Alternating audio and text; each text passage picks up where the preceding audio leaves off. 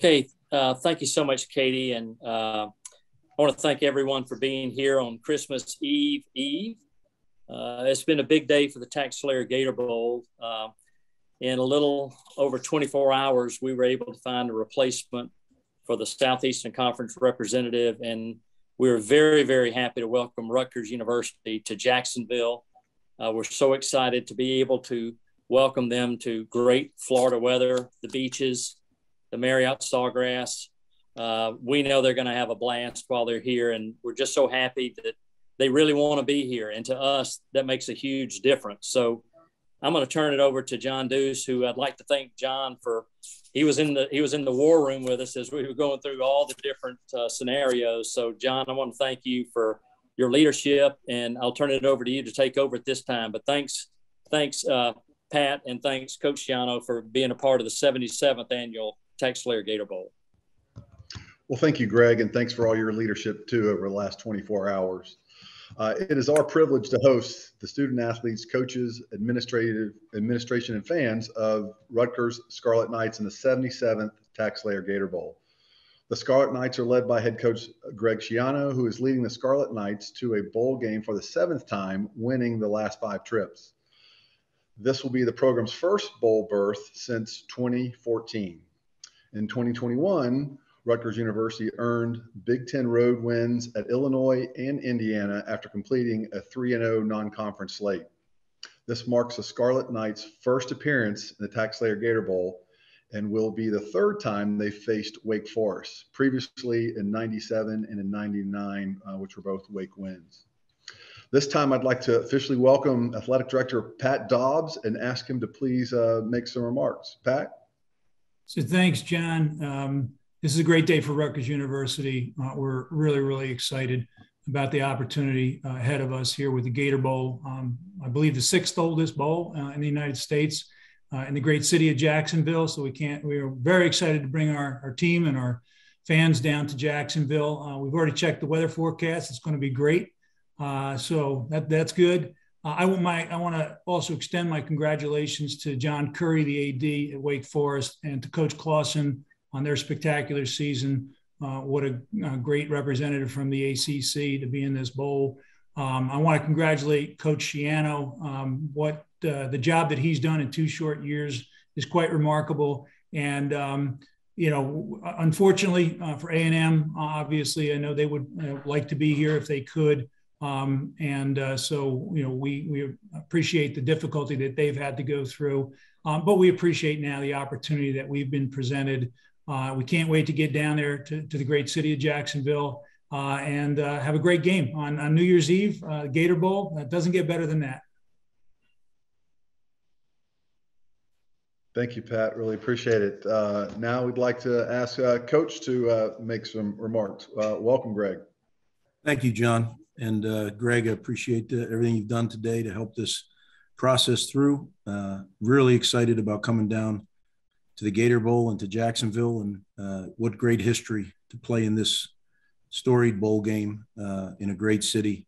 We're very, very excited. Our guys just got off a Zoom call with them, and our team is thrilled, can't wait, and are ready to get back to work.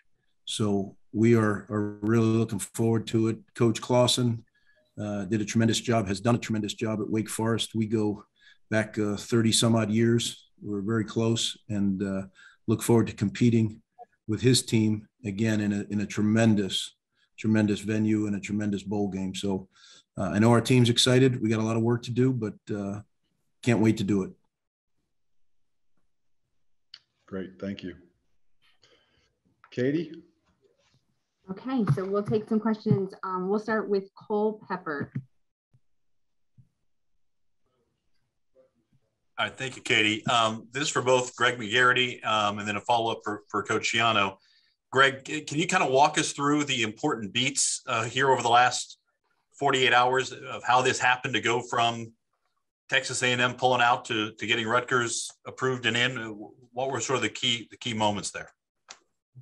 Well, one key moment was late Monday, when we found out A&M was having issues, which certainly put up a red flag in the COVID world. And then to find out Wednesday, which was yesterday, at right around noon or so, that A&M was not able to field a team, and then to be able to pivot, and just tremendous cooperation from the NCAA, the Football Oversight Committee, the Big Ten staff, John Curry, Michael Sullivan, Ty Halpin from the NCAA, and just everybody working together and really going to the protocol in the NCAA about running through the list of teams that were 5-7 and had the highest APR rate ranking. So it was a process that certainly the NCAA facilitated for us. And we had a lot of a lot of teams reached out to us. We could not invite anyone. We didn't have the right to invite anyone because the NCAA was going to determine that. But once Rutgers, which was at the top of the list, said they were interested, we were able to huddle, and here we are with Rutgers. And so this has been a 25-hour period here that has been really hectic, but it all ended up great, and Jacksonville's going to have a great game on the 31st. Okay, Keith Sargent. Hey, this is for either Pat or Greg Schiano. Regarding the APR, I know after Greg left the first time, it was really, really good. And I know, Greg, you've always emphasized the importance of it beyond a tiebreaker scenario. But how much importance did you place on getting it improved after you arrived? Well, I think, Keith, you're exactly right. That was always something that was very important because what it represents, and that's success in the classroom, and that's, they're student athletes, and the student part definitely comes first. But Chris Ash, who was the coach before, did an excellent job, and I have no idea if it was the numbers that are from when he was coach or since we took over, but I think that's been more of a Rutgers identity in the football program, is that's the way that things are going to be run. So I'm awfully glad that that is where we are, because you're right. It was nice to have it be whatever you called it, a tiebreaker, but more importantly, it's about the academic success of our student athletes. Yeah, the only thing I'll add is, it's one of the things that our new president, Jonathan Holloway, has stressed is academics are going to be first. And Greg set the standard, and we've seen that across all of our programs. So I know our president's really proud, and this is what the NCAA is about, right? Is in instances like this, let's reward those schools that do put academics first. So I think that's something to be celebrated today as well. James Cratch.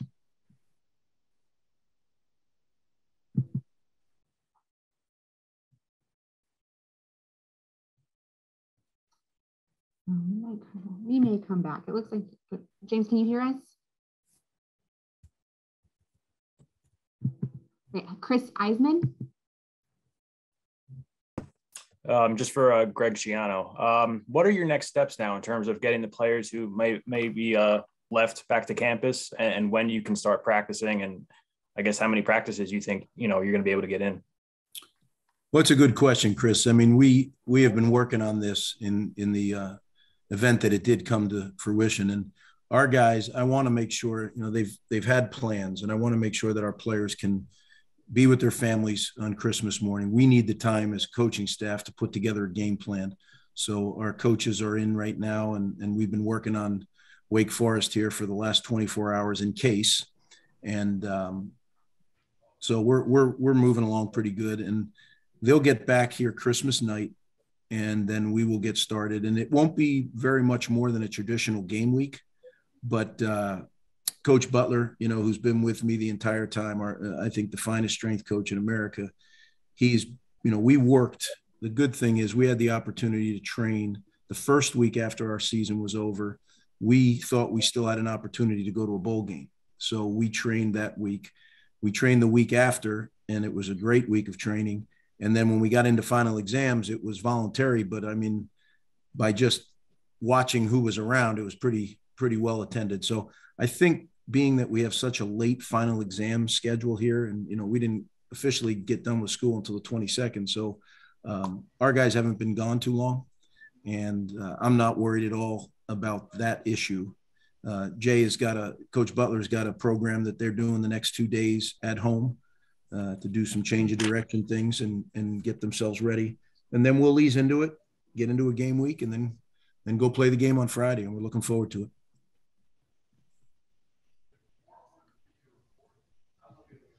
All right, we'll go back to James.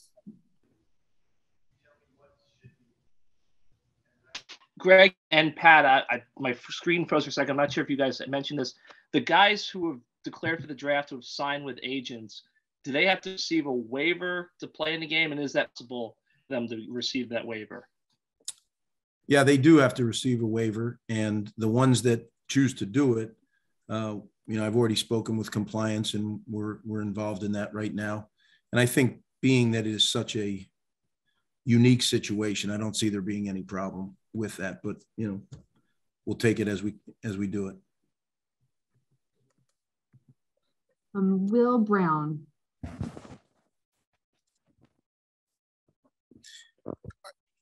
Good evening, everyone. Thanks for taking my question. So my question is for Coach Hobbs, for Mr. Hobbs. If you would just describe the logistics of how you're going to get your team down to Jacksonville over the next, how you're going to get your team down to Jacksonville and the logistics of how you did that and kind of preparing for this opportunity if it arrived. So I have a whole team of people right now that are making phone calls and working on arrangements, working with airlines and various charter services. We'll get down there. Bruce Beck. This is for Greg Schiano. Hey, Coach, congrats. It's been a turbulent 22 months in this COVID sports world, and yet your guys have made a commitment. You've shown effort and unselfishness throughout. Do you think this is validation for your kids for what they went through and the way they comported themselves? I couldn't agree more, Bruce. I think that, getting a new coach and 3 months into it, having COVID hit and not being able to coach your guys, then having your season canceled, then reinstated in mid-October. This group of players has been through a lot. And I just got done telling them that on our team meeting is that, sometimes opportunities come your way, and we always talk about it. There's no such thing as missed opportunities because someone's always going to take it. And in this instance, we're the person who gets to take it. And we're really looking forward to going out there and making the most of it. We know our opponent is really good and they're well coached. And as I said, I've known Dave for a long time, so it's going to be quite a challenge. They're a really well coached, good football team. But as Pat said, we'll get on that plane. We'll be down there. It'll be a good game. Steve Politi. Hey, Greg, you've had 25 days since you played Maryland. A lot of the players have scattered, started thinking about going to pro. You've had changes in the coaching staff. Just curious what makes you think the team can be ready in this shorter period of time when Wake Forest has obviously been preparing for it for several weeks. Well, I think it's two parts, Steve. I think number one, physically, if I didn't think we would be able to, I wouldn't do it. And no matter how much, football coaches want to coach games and football players want to play in games. I mean, that's why we do it. And it's an incredible sport because it's the only sport where you practice exponentially more than you get to play the game. And we are really excited about playing one more game with this 2021 team because this 2021 team is really the 2020 team as well, right? Most everybody came back with the COVID year. And as was mentioned, I think, as Bruce said, I think this is a deserving opportunity. Now, as things were unfolding yesterday, I certainly did a straw poll to make sure that that's what they wanted and wasn't just what their coach wanted. But I knew from a physical standpoint, we're fine because of the nature of how we trained in the month of December.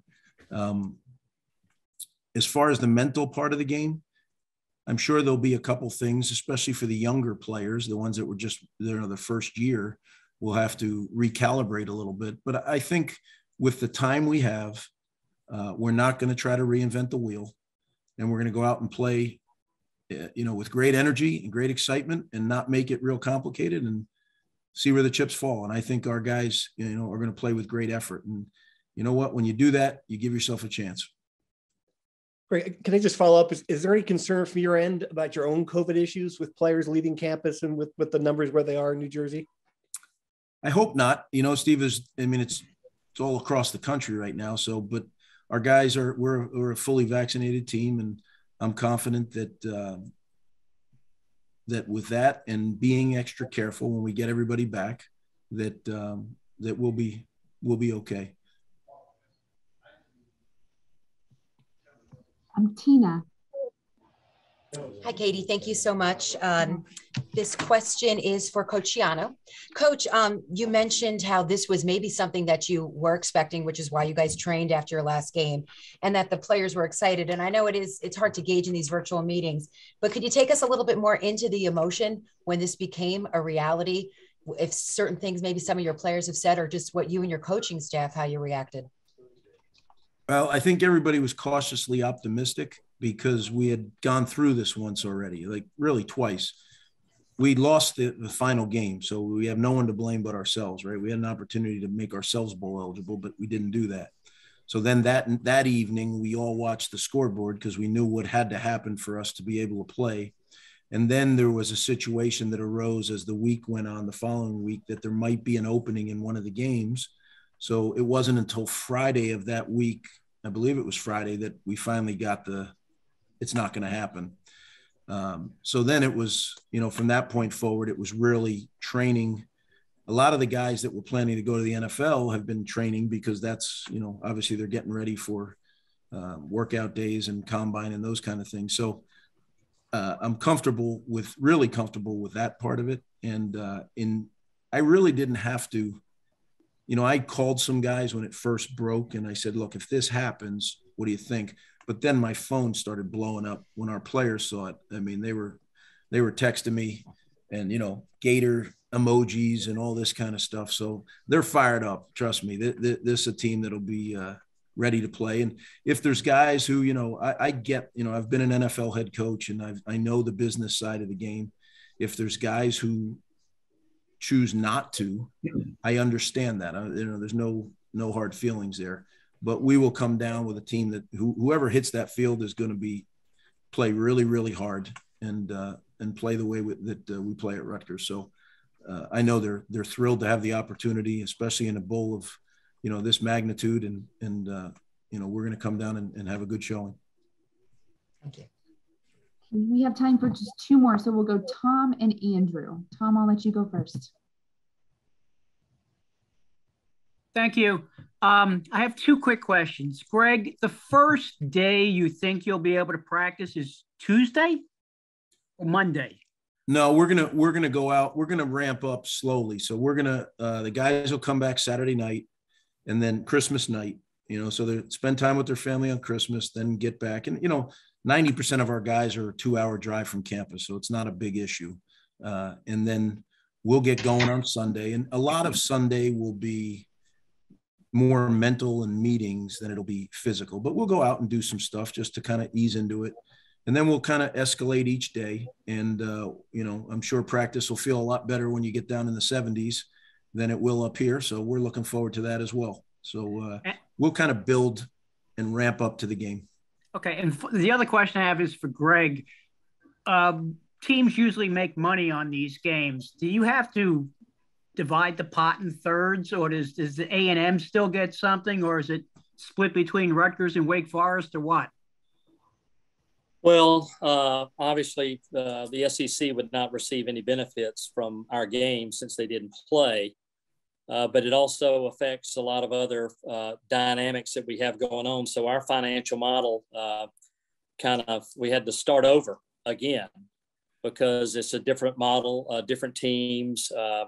It's not an SEC representative, so that changes some of the dynamics that involves with our sponsors and things like that. So we basically had to start over and certainly work to where we could provide the best, as much resources as we could to the representative, to Rutgers. So we're fine tuning that. We're waiting to get some cost estimates from Pat and his staff so we can sort of formulate a financial opportunity here, but certainly we want to be fair to everyone, but everything is kind of last minute. So, our main thing is making sure that these student athletes and staff have a great time, and they certainly will. A lot of great things in Jacksonville. So we're focused on that, and we'll deal with the dollars at some point in time. Thank you. And Andrew. All right, good afternoon. This is a question for Coach Schiano. As others have said, this current sports landscape, there's so many different variables you have to account for. As part of your game planning, you're going up against a team who's made a bowl game 6 years in a row. So you're going up against a veteran team. Is there anything that you can lean to from what you've learned, this current dynamic, as well as your previous bowl experience, that you think is going to help for this coming Friday? Well, as I mentioned, Andrew, you're exactly right. This is a program that's established. Dave and I have been close friends for a long time. We visit and share ideas and share football, share program building over the years. But I definitely will lean on our past experiences. We've had some really successful bowl games and bowl trips. So that, coupled with the work of everybody on Pat's staff and my staff, I think we'll make this a great trip for the players. I think we will get ourselves ready to play the very best that we can. And then, as I always say to the guys, you throw it out there, and as long as you play your best, you just see where they land. And that's what we're going to do. We're a developing program. I was here for 11 years the first time, and not very often do you get a chance to come back to your dream job. I got a chance to do it, and this is a big step for us. To be able to play in a bowl like this is very, very exciting for Rutgers, for Rutgers football, for New Jersey. So we're thrilled and can't wait to do it. Thank you, Coach. Any final remarks from Greg McGarity or Chairman Deuce? No, I'm so glad this is settled. We can have a good night of sleep and not have to worry about if we're going to have two teams. And so the great thing is we have two teams that want to be in Jacksonville. So that is great. And so things couldn't be better. And thanks to the staff and everyone for helping make it happen. It's been a total team effort. Thank you. Yep. And Pat and Greg, we're looking forward to hosting you and your teams and staff, and can't wait to welcome you to Jacksonville. Thanks, Greg, and thanks, John. We're really, really excited. Can't wait to get down there either.